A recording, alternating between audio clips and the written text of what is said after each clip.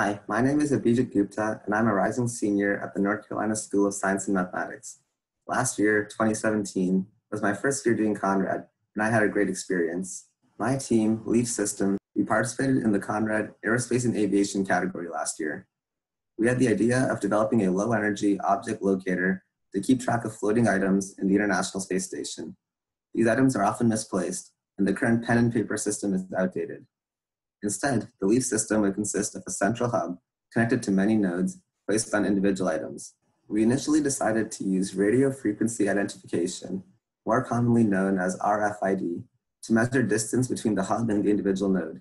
Using triangulation, 3 receivers within the hub could pinpoint the location of a tag in 3-dimensional space. At NCSSM, we have a NASA Hunch program where students develop hardware solutions to problems that NASA publishes. One of these problems was object localization, and we felt that we could actually solve this problem as high schoolers. We ultimately licensed NASA technology on improving real-time tracking systems. This technology by NASA improves the accuracy of previous conventional radio frequency systems by 100 to 1,000 times, achieving a relative error of less than 1%. This technology is at the core of Leaf Systems and is what allows us to track objects in outer space. So NASA does a great job providing documentation so we can integrate their technology into our larger product.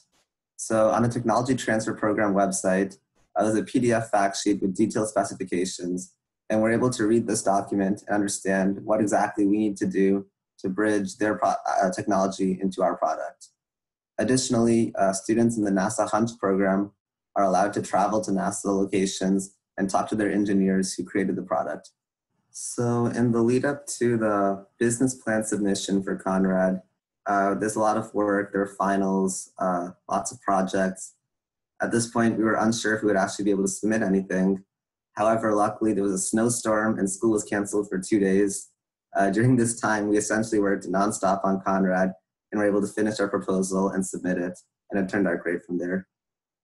And Nolan Bushnell, a successful entrepreneur, once said, "The true entrepreneur is a doer, not a dreamer." If you have an idea, I highly recommend you participate in the Conrad Challenge and make it a reality. Even if it's only in the early stages, working on this idea is the best way to improve it.